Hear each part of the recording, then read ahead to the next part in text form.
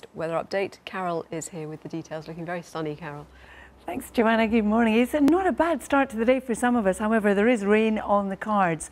The rain is moving from the west towards the east, but we do have a beautiful picture sent in by one of our BBC weather watchers from earlier of Swanage in Dorset, where it was nice and sunny. In fact, many sunny starts across some central and eastern areas, but you can see already the cloud romping from the west to the east. The whitest cloud in the west is where we do have some rain at the moment.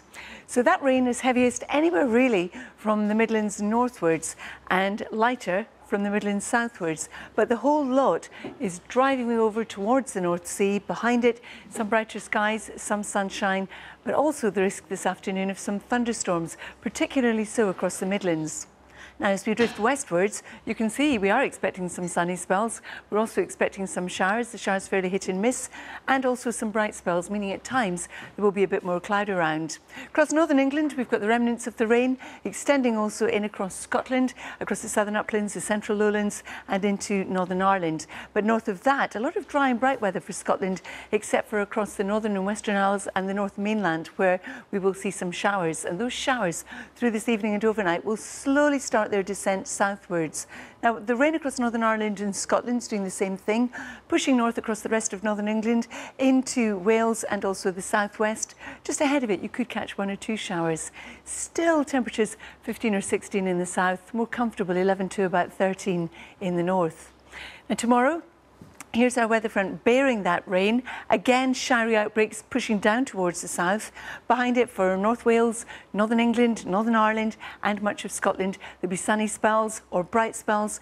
Quite a lot of showers though across the north and west of Scotland in particular, but temperatures 13 to about 22 in the southeast. Then for the weekend, well, this weather front, which is a fairly weak affair, continues to drift down towards the southeast and tends to fizzle. So for Friday and into the weekend, we lose the warmth behind that weather front and cool air streams in as a northwesterly dominates the weather, but it's only going to be a breeze, so it will feel cooler rather than cold, but it will feel a lot cooler by night compared to what we've been used to in many parts.